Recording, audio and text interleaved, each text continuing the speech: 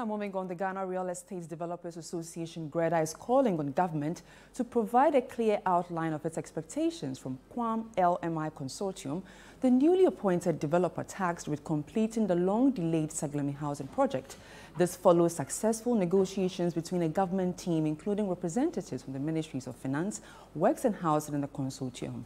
My colleague Daniel Odromensa reports. The completion of the Saglemi housing project is expected to have a major impact on Ghana's housing sector, addressing part of the country's 1.8 million housing unit deficit. QUAM LMI Consortium, a Ghanaian conglomerate involved in construction, property development, logistics, utilities and ICT, has been selected to finish the 5,000 affordable housing units, of which only 1,506 are partially completed. The redevelopment will be organized through a special purpose vehicle, with the government's current investment in the project being treated as equity. This means both the government and the developer would recover their investments once the project is finalized. The government move comes after the Ghana Institute of Surveyors estimated that an additional $100 million would be needed to complete the 1,506 unfinished units, funds that the government could not provide, prompting the decision to bring in a private developer to complete the project. As a new developer rolls out the completion of the project, the Ghana Real Estate Developers Association wants the government to be clear on its expectations from the developer.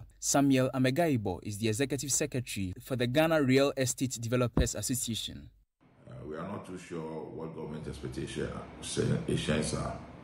Is government looking at recovering its expenses at the price of the houses that will be sold?